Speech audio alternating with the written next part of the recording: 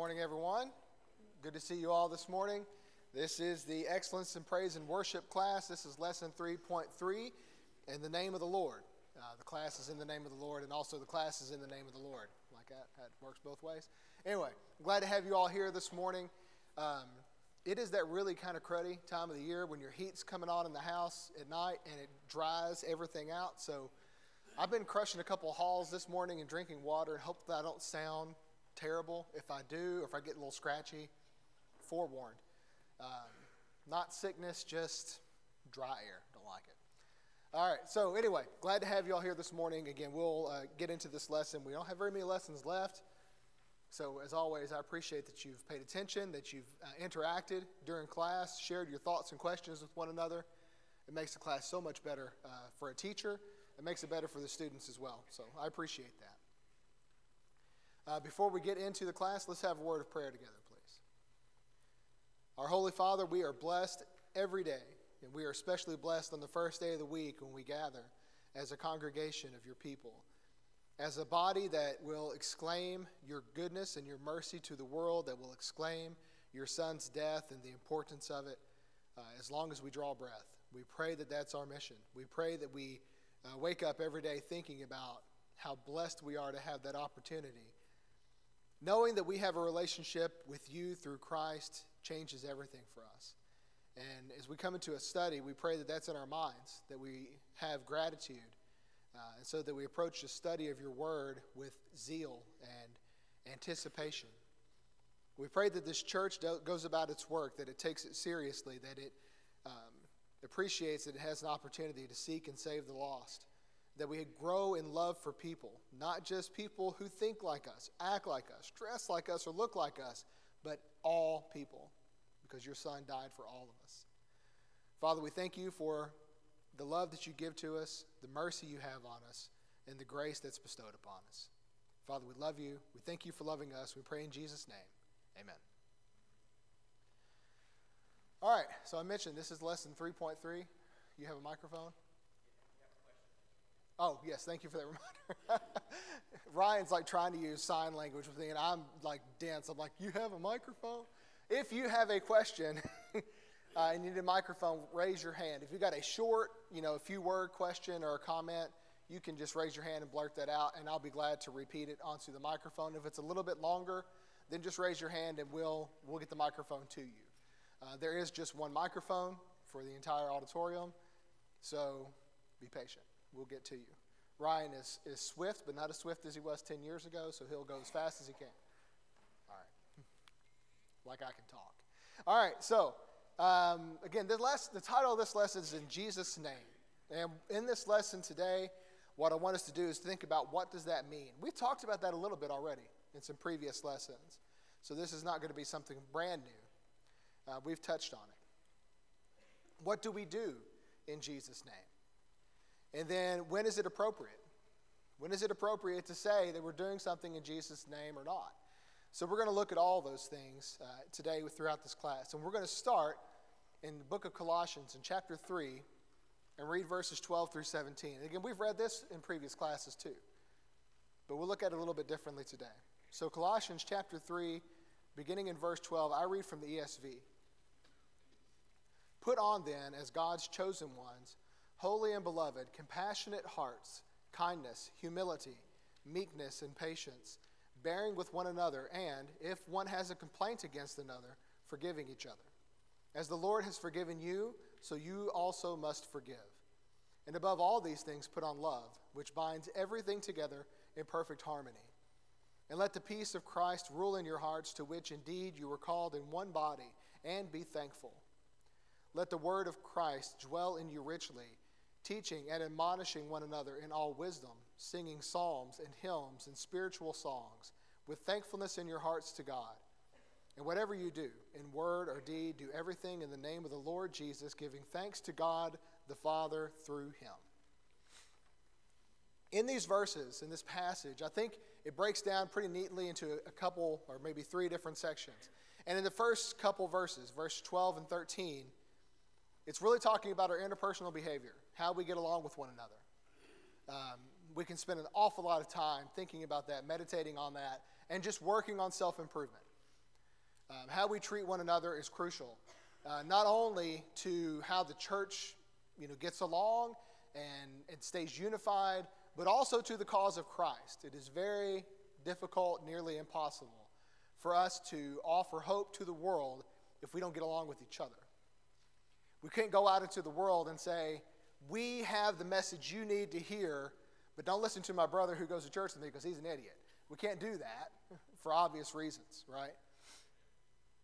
Amen. I don't know if you're amening the brother being an idiot or the unity. No, Jim says amen. I know what he means. For us to be effective, we have to be unified. Verses 14 and 15, love is the bond. And when you think about that, that makes an awful lot of sense. When we talk about needing to get along with one another and work well together, we must have love. 1 Corinthians 13 applies very well here. How we treat one another is predicated on, do we love one another, and is that love active for one another? And then there is this phrase that let the peace of Christ rule in your hearts. There's an awful lot of distraction in the world. Jim talks about this really often, and he's right to do so. There's a lot of things that can distract us from our service to God, from the importance of our interpersonal relationships, from our worship. And oftentimes it's because there's some sort of turmoil that's caught our attention. A lot of people say they don't watch the news. I dabble in the news, but I don't go down the rabbit hole. I try not to let the news overtake what I'm thinking about, because it's very easy, right? Because you turn the news on. You turn on the news on this morning. We're talking about a new variant of the coronavirus. We're talking about school shootings. We're talking about politics. We're talking, all that stuff. All those things important. In different ways they are. But what they do is they get us upset. They put us in this little personal tempest, and they rob us of the peace of Christ. The peace of Christ says, think about eternal things. Be, and I've said this phrase in here before, be an eschatological people, a people who think about the end times, because that is when God is in all. That is when all of our salvation is complete. The already not yet eschatology that Paul talks about. That's when that happens, at the end. And there's so many things that pull us away from that and distract us from that. LR. Two quick comments. First is an old expression that says, from one of my sales days, is we have more to fear from internal incompetence than we do outside competition. And in our case, we're not going to be able to take on Satan and battle him, because there are powers battling the church that we can't see. And we're not going to be able to do that if we're not on our best game, so to speak. All right.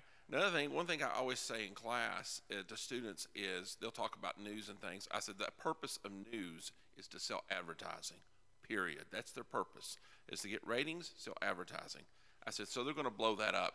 I said, that's why you need to be turning to God at all points. That's why we need to be looking at the Bible, because God's in control. Yeah, good point.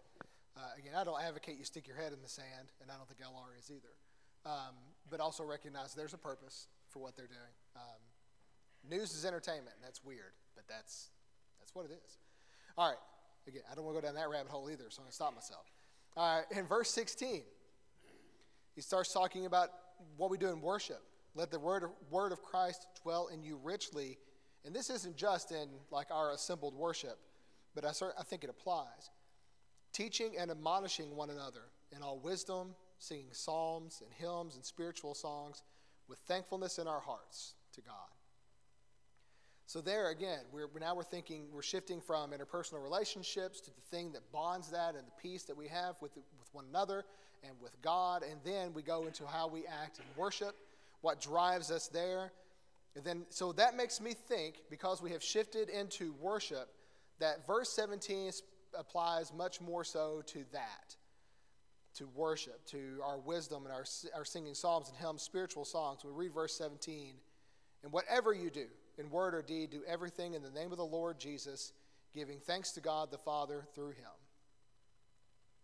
So I think that's where we start this morning, is that idea, is recognizing that I do think that, obviously, we do not compartmentalize. We do not act like what we do here is just a part of us and we leave that part here and we go out into the world. That is wrong. We all know that. But I think specifically verse 17 is talking about what you do in worship, what you do in service to God, literal service to God, then I think that is done with the authority of Jesus. And that's really what we're talking about when we talk about being in the name of Jesus. So let's start with the most obvious. Where do we hear that phrase, in Jesus' name? At the end of a prayer. So let's start with prayer. Let's take a look at a couple examples. Turn to the Gospel of John chapter 14. And let's read there.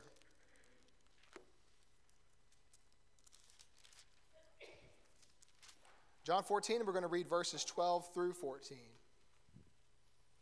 Truly, truly, I say to you, whoever believes in me will also do the works that I do. And greater works than these will he do, because I am going to the Father.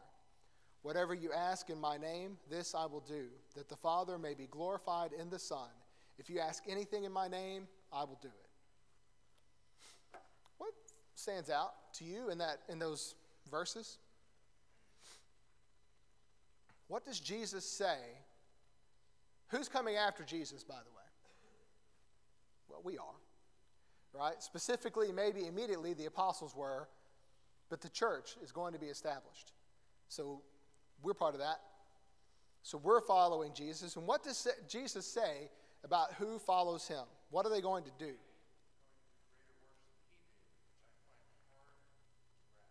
Right. Yeah, and that's exactly it, Matt. Whoever's coming after Jesus is going to do greater works than Jesus. And as Matt said, I find that hard to grasp, and I think I agree with you. That is really hard to comprehend. So I'm going to give you my interpretation.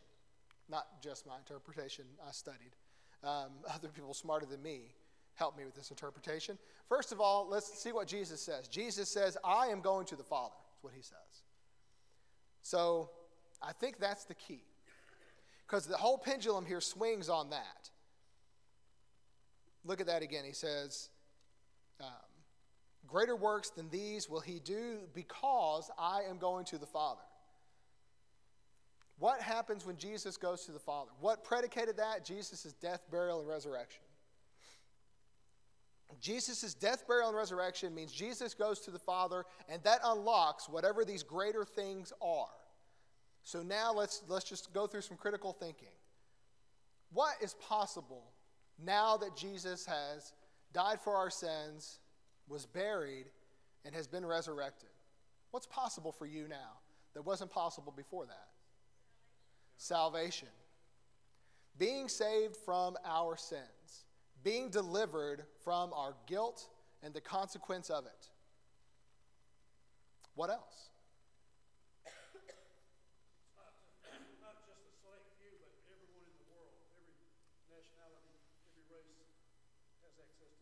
Yeah, the access to salvation is not limited. It is wide open. Anyone can do this. Anyone can do this, just whether or not they choose to. Comprehensive understanding of God's expectations. Yeah, that's a great way to say it. A comprehensive understanding of God's expectations. How do we have that? Because we have this, right? We have this comprehensive understanding of God's expectations, as Jim says, because the Holy Spirit has revealed so much more to the apostles and the writers, and they wrote it down, and it's preserved for us. So now we have this deeper understanding of the entire thing. Does Matt want to make a comment or not? I couldn't tell. I'm making it. Okay, go ahead then. He walked all the way over here, so. But there is the idea also that due to Christ dying and leaving, going back to heaven, we now have the Holy Spirit and everything that entails. So. Yeah, I think that's great. And 2 slides, we're going to talk about that. But yes, that's true. So we have the Holy Spirit. The Holy Spirit comes and inspires the writers. The writers write it down. I think there's a whole lot more to the Holy Spirit, but not in this class. I'm going to talk about that. So Jesus says 2 things. He says, whatever you ask in my name, this I will do. If you ask me anything in my name, I will do it. We also now have access to the Father, right? We have salvation. We have understanding. We have hope. There's an awful lot of things that are unlocked in this. We have relationship. We also have access to the Father. We take things to God. What in the world could we take to God that he's incapable of dealing with? Nothing. Nothing. There is nothing in this creation that is beyond his grasp.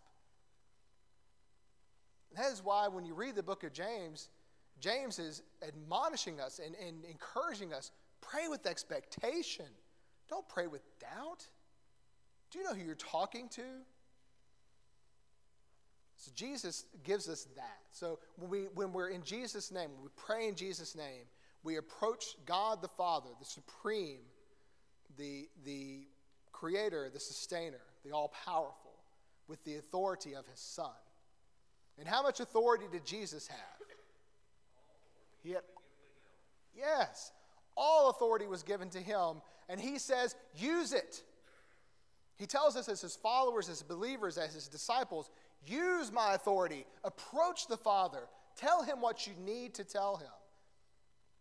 And last week when we talked about that, we said, be open, be candid, be vulnerable with the Father. Tell him anything you need to tell him. It doesn't mean he's going to give you every single thing that you want. And we don't have that expectation. But he's going to give you what you need. John, do you need a microphone? No. Okay. Why do we not think he will not give it to us? All right, I'm going to turn it around on you, John. Why do you not think that he's going to give it to you?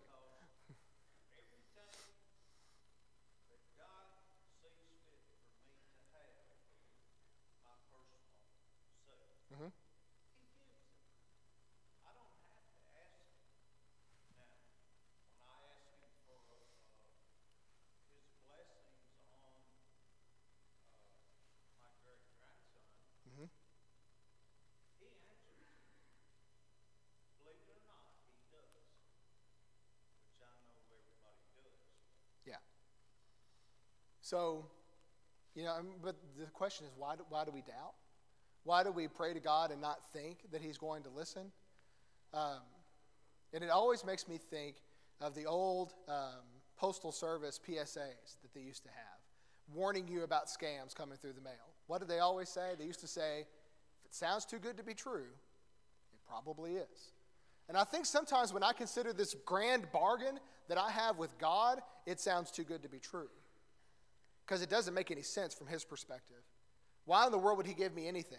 What have I done to deserve any of this? Nothing. Not a thing. But yet, because of his benevolence, because of his goodness, he does that. All right, I need to move on. Let's look at a couple chapters over in John chapter 16. Here are verses 16 through 24. Jesus says, a little while, and you will see me no longer. And again a little while, and you will see me. So some of the disciples said to one another, what is this that he says to us? A little while, and you will not see me, and again a little while, and you will see me, and because I am going to the Father. So they were saying, what does this mean by a little? What does he mean by a little while? We do not know what he's talking about. Very easy to be sympathetic with the apostles here if you think about Jesus telling you that, where you're sitting, you're like, what? And that's what they're doing. They're looking at each other and going, what in the world is he talking about? Jesus knew that they wanted to ask him, so he said to them, is this what you're asking yourselves, what I meant by saying, a little while and you will not see me, and again a little while and you will see me? Truly, truly, I say to you, you will weep and lament, but the world will rejoice. You will be sorrowful, but your sorrow will be turned into joy. When a woman is giving birth, she has sorrow because her hour has come, but when she has delivered the baby, she no longer remembers that anguish for joy that a human being has been born into the world. So also, you have sorrow now, but I will see you again, and your hearts will rejoice, and no one will take your joy from you. In that day you will ask nothing of me. Truly, truly, I say to you, whatever you ask of the Father in my name, he will give it to you. Until now you have asked nothing in my name. Ask, and you will receive, that your joy may be full. So again, death, burial, resurrection language. Jesus says he's going to the Father. A little while and you won't see me, and again a little while and you will see me. That's very clear to us on this side of the cross. We get to look backwards. We have that benefit. And we say, oh, clearly he's talking about his resurrection. The apostles said clearly we have no idea what he's talking about. Even when Jesus explains it to them, they don't really understand what he's talking about.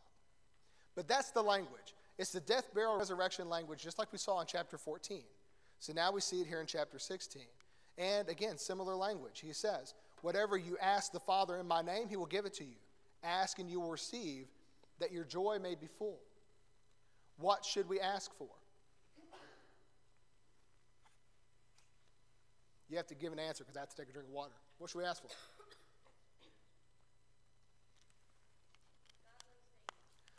Godly things. That's a very generic answer, Carrie. You have to do better than that. What kind of godly things? Well, how to raise my children.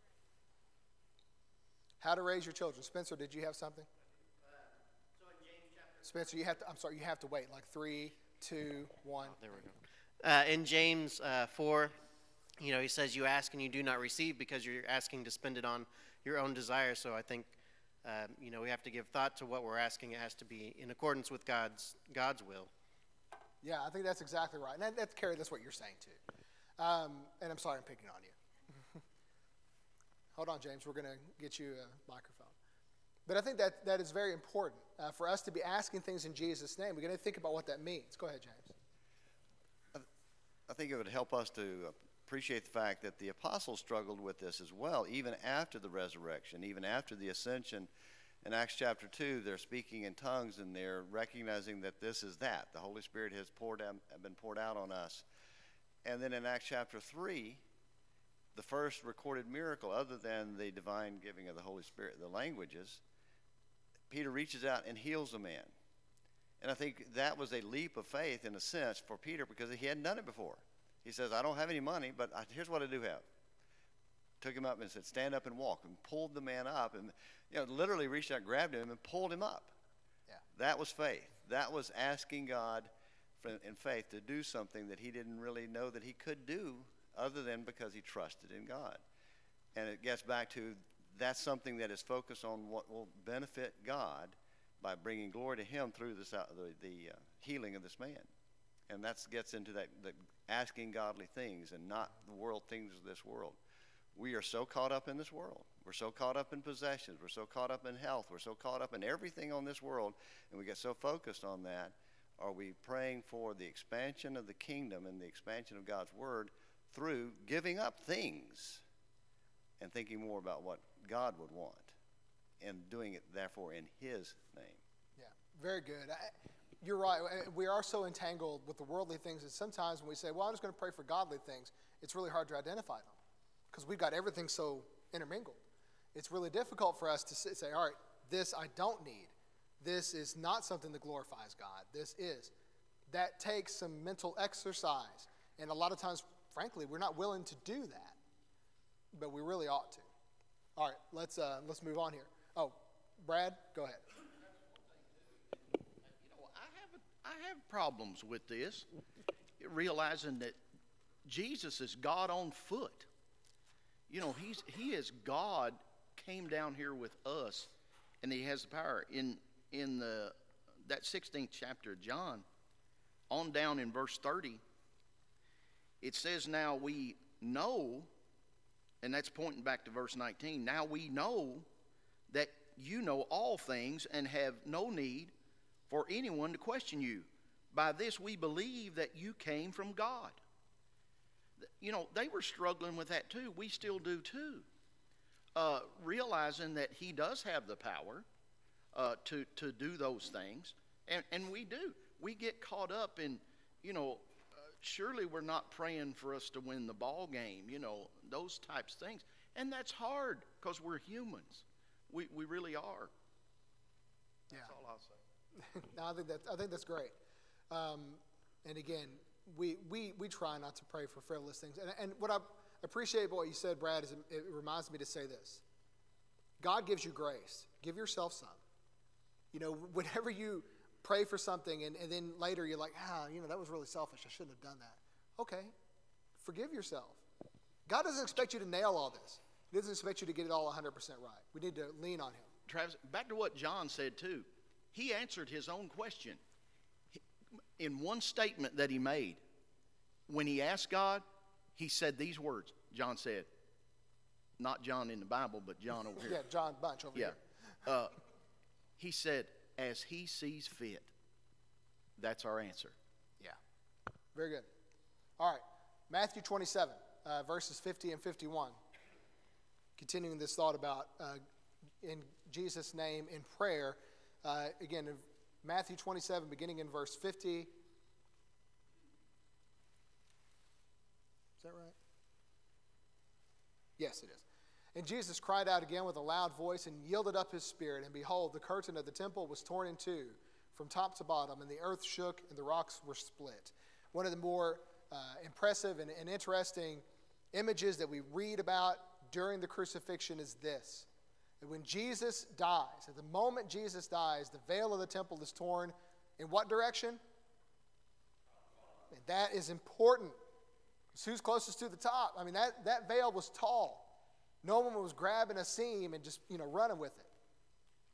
It's torn from top to bottom. That imagery is important because it tells us access is given to the holiest of all because God has given his Son. Jesus is the key to unlocking that. So his death, burial, and resurrection gives us access to the Father, and this changes everything. We have new power in prayer. We have new intimacy in relationship. We have new hope for eternity. And as Matt was talking about, that Greek word, and I brought it up in here before, and I'm sorry for butchering the Greek words. Give me grace too, okay? I'm no Curtis Pope. I can't say all those things properly. He's a parakletos. Jesus is the parakletos, the one called to our side. But when Jesus is the parakletos, when that word is assigned to him in 1 John, it's talking about Jesus being at the right hand of the Father. He is up there representing us. The Holy Spirit, the other being that term, parakletos, is used for, is now here. That's what Jesus says when he says, the helper will come. My Father will send you aid. It's that word, parakletos. And so the Holy Spirit comes to us to be our aid. So Matt's right. One of the things that we gain by Jesus' death, burial, resurrection, and ascension is the Holy Spirit being given to us in a really new and powerful way. And in the meantime, Jesus is at God's right hand saying, I've walked as a human, I understand, I sympathize with these people, I'm here to make their case, which we don't deserve. And Jesus isn't up there making excuses for us. He's taking the blame for us. He's taking the guilt for us. It's all our fault. All right, so in Jesus' name, it's more than this holy passphrase. I don't want you to think that your prayer is sitting here waiting to get past this locked door to get to God, and we say, in Jesus' name, and the key opens the door. That's not what this is about. But to remain with this access to him, we have to remain in Jesus' authority. We have to remain in a relationship with him. And as Spencer pointed out, James chapter 4, verse 3, you ask and you do not receive because you ask wrongly to spend it on your passions. Be careful about what you ask for. You need to be willing to ask God for anything that you need, but you need to be mindful about that you're not just asking things that benefit you, things that benefit the kingdom and others. Those are things you need to be asking about. Gerald? Yeah, the context is James 4. I think context is always important here. And he's talking about people with having quarrels and people who are having fighting and people who are murdering and people who are doing some crazy stuff. And whether or not they're asking to kill somebody or whether or not they're asking something bad to happen to a friend or I don't know what they're asking. But he says here, you're asking this on your passions. And it seems like it's angry passions from the context here, but I could be wrong. So I think it's important that we think about that. Secondly, I really struggle with this because even the first passage you read, Jesus said, anything you ask in my name, have faith. James repeatedly, over and over and over, talks about faith. He says, don't be a person who looks in the mirror and forgets who he is. Don't be like the surf of the sea. I believe in God one day and I don't the other. If everything is set and we just say, well, Lord, I want everything out there. I'm just going to say one prayer. I want everything in your will, and I'm done. Well, does that mean we're predestined? Does that mean that everything is already figured out? Does that mean there's nothing up there that we can talk to God and change anything? Or does that not mean there's not discussions? I don't think so. I think God wants us to communicate with him about our lives, things that are going on. He wants us to ask him, communicate, be sincere for change and help. These are the things that I need, Lord. These are the things I need help with. I need you to help me with this. I'm telling you, this is what I need. And I've referenced people like Moses. I've referenced other people that had struggles and disagreed with God and said, hey, this is what we need to do. This is what I need. And God relented and changed his mind multiple times.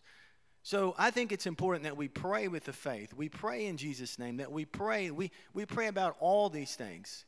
And we have this discussion, an interpersonal relationship with God so that he knows what's going on in our lives. And we have that kind of confidence in him that he can and will help us with those. Yeah, I agree. I'll get this one. Just to piggyback on that, I think a lot of that comes from our growth, our personal growth, and our relationship with God. As we mature in our Christian walk, our prayers become, hopefully, less about us and more about God's will. Yeah, I think that's true. You know, over time, we should be getting closer to being people who are in God's will and molding our lives to be more like him. So that a prayer that even feels selfish is still within God's will because we've changed. We've moved. David? Well, if we would talk to our friends about the struggles we have and things that we need to be talking to the Lord about them. To make him just as close a companion to us as people that we can see and touch and feel. Sometimes we may tend to do that and leave God out of the equation, but communicating with him needs to be a habit that we do all the time. You need anything, the smallest thing. That's not too small for the Lord. And if we trust him for resurrection,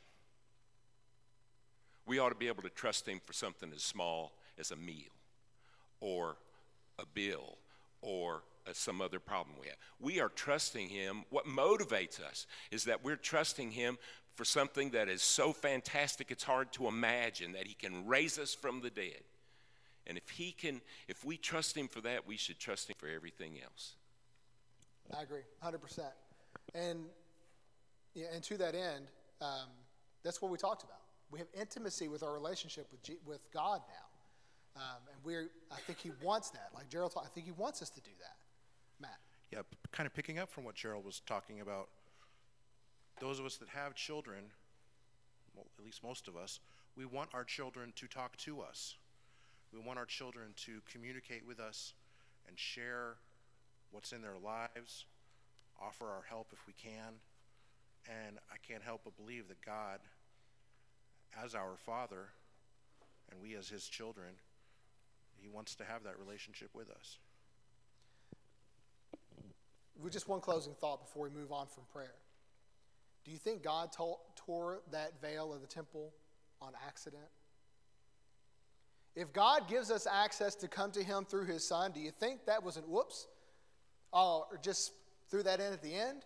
He wants this. He wants this relationship with us. And I think I agree with you. He wants us to be able to talk to him like that. Johnny? When we pray, we also have a responsibility. And one of the main verses I have for praying comes from Matthew 7. And beginning with verse 7, it says, "Ask, and it shall be given to you. Seek, and you shall find. Knock, and it shall be opened to you. For everyone who asks receives, and he who seeks finds, and to him who knocks it shall be opened. Or what man is there among you, when his son shall ask for a loaf, you will give him a stone? Or if he shall ask for a fish, he will not give him a snake, will he? If you then, being evil, know how to give good gifts to your children, how much more shall your Father who is in heaven give what is good to those who ask him?"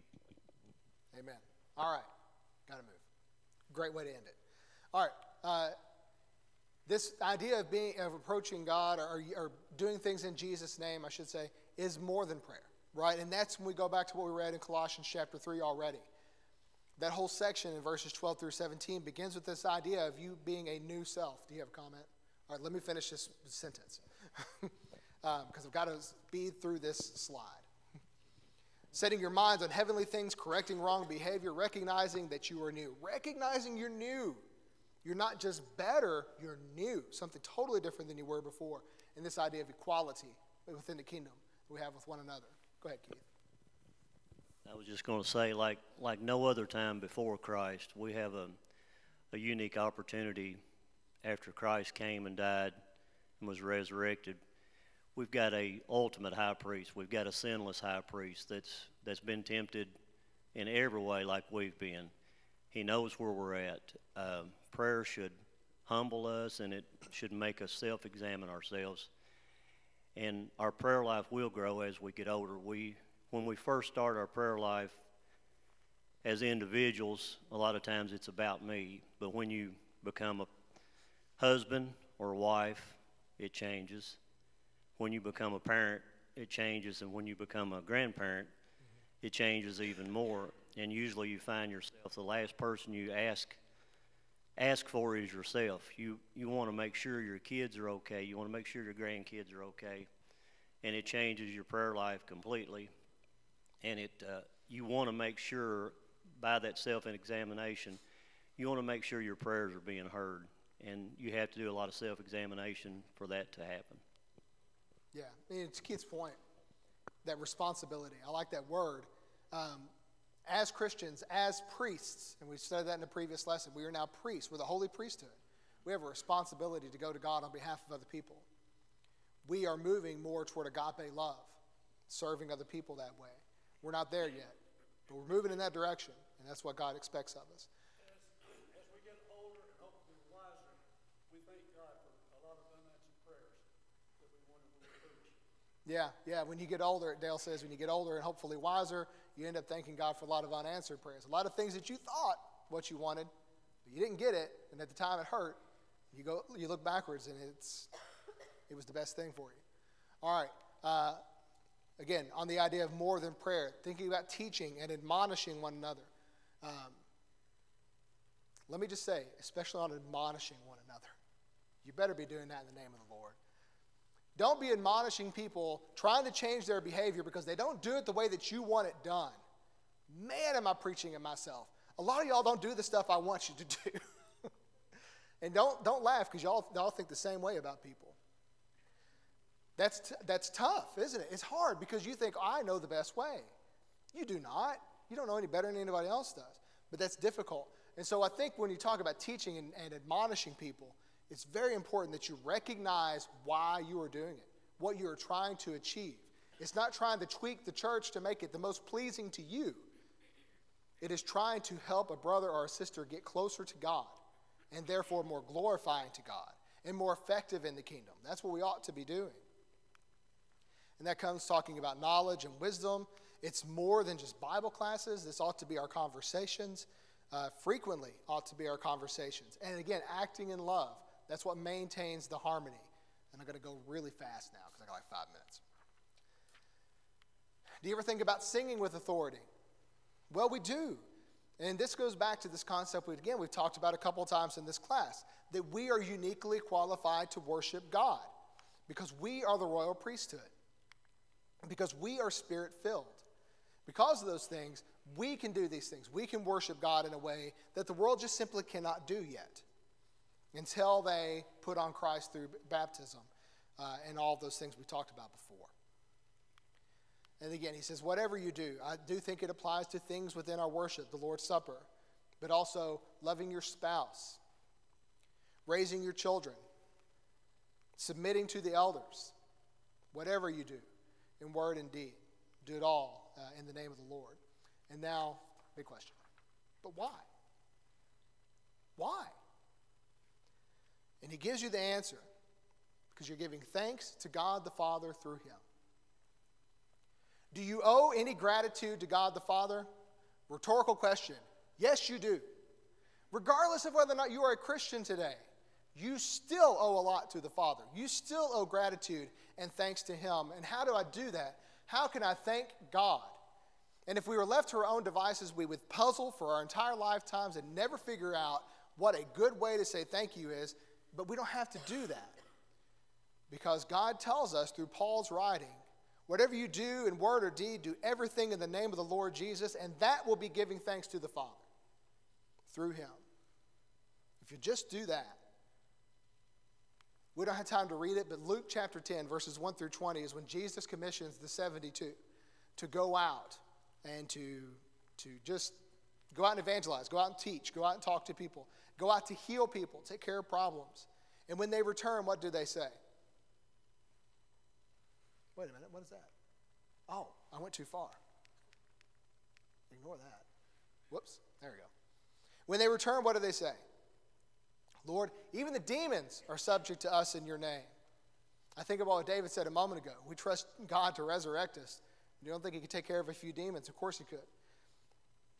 Jesus had given them the authority and protection for their task, but that's not our task. We're not going out and exorcising demons. We aren't healing the masses, and we're not performing any miracles at all. What do? We teach the gospel. We worship. We serve in the power and the authority of the name of Jesus. James? We heal those who are crippled by sin and the false doctrine and false understanding and misunderstanding who God is. We don't heal the cripple that's laying there lame, but we heal cripples when we talk to them about God. And we heal ourselves, who also can be crippled by sin. Very good. Yeah, our healing is not, we're not offering physical healing. We're offering something much more important. We're offering greater works than those. Remember when Jesus healed the paralytic who had been let down through the ceiling tiles? And Jesus said, rise and walk, and everyone freaked out? No. Jesus didn't say rise and walk. What did he say first? Your sins are forgiven. And they were like, who can do that? And he says, rise and walk. He says, what's more important? What's more powerful in that? Well, for them and the very temporal understanding, they looked at it and said, well, if he can make a guy rise and walk, it's like, I will guarantee you that crippled person that was lowered down through the ceiling, looking back in hindsight, what was more important to you that Jesus said to you? Rise and walk, or your sins are forgiven? Amen. Your sins are forgiven. That was more powerful. So that's James's point. We're not healing physical things. We're doing greater things. We're healing sin through the words of the Lord, through the power of Christ, in the authority of his name. That's what we get to do. And we can do that in our worship. We can do that with our relationships. We do that with our conversations, how we raise our children, et cetera, et cetera. Everything you do in word or deed, do all in the name of the Lord. Any questions? You've got 2 minutes. Stephanie has a comment. When we do something by the authority of Jesus or in his name, we have to have a knowledge of what he tells us to do. We have to be educated in his word. And a lot of times when we want to take that to someone that we feel is not living in the way they need to, before we admonish them, we need to think about how would Jesus admonish them, in which way, and you talked about that agape love. But a lot of times what predicates the change that we want to see in that person is the way we deliver the admonition. So if we deliver the admonition in a way that is not like Christ, even if we're speaking truth, if we speak it in such a way that turns them away, we may never get that opportunity again. Yeah, and I want to say something. You said, we need to make sure we know what we're talking about, have the knowledge first. I'll encourage you, and I say this a lot, lead with love. The first thing you learn about God is love. So that's the first thing you know. And so the first thing when you encounter someone who's in sin and not living the way that they should or whatever, lead with love. That's your primary. Let them understand that you love them, that you care about them, that God loves them, and he cares about them. And that correction of behavior becomes a lot easier when they want to, and they're not doing it because you are chastising them or they don't want to hear it anymore. when their heart wants to move toward God, that's how that happens. And I think Stephanie's talking about that is accomplished in how we deliver the message, and we deliver it with our love and our concern for them. All right, thank you very much. Lesson 3.4 on Wednesday. Jim will have that one for you.